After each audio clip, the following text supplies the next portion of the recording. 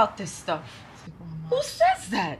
Well, what is for you is for you. Ladies, cast and bind the spirit of Zuri. Their father. Honestly? Well, this one goes, what happened now? What did she do wrong? Exactly, what did she do wrong? I didn't do anything wrong. But see this one. Me, I like how her fashion sense is always on.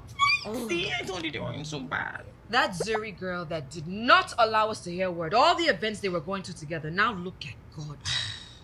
Are you kidding me? Stop touching yourself. Okay. You're going to drink wine. I don't want wine. Eat chocolate and forget about the world. God, I'm so annoyed. Look at the comments from these stupid blogs. Zuri, don't allow that boy steal your joy. You know what? It took me a while, but I eventually figured it out. Olumide is full of shit. That's the only reason why he had to go and marry that girl. Exactly. He had to marry for money. Jeff. Because honestly, that nigga would spend his parents' money for the next 10 years. That's for sure. Mommy, you deserve so much better. Okay? But you do know how to pick and show.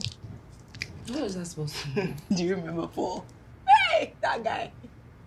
All those little white lies he would tell to make himself look better. Like, honestly, we would be in Lekki having drinks. All of a sudden, he's on the phone with someone saying that he's in SA about to have a big meeting with some tech guys. I said that guy, he cracked me up. What's wrong with people? Yeah, beg. As we Paul, you dodged a bullet with Olumide. You know what? Olumide lied to me.